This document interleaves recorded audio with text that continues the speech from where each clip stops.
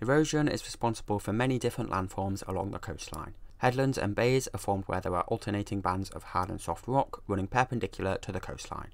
The weaker bands of rock, such as clay, are eroded more easily, resulting in the formation of bays. The hard bands of rock, such as sandstone, are more resistant to erosion and they stick out into the sea to form headlands. These are high energy environments, meaning most erosional landforms are found here. Some of the most recognisable coastal landforms include caves and arches.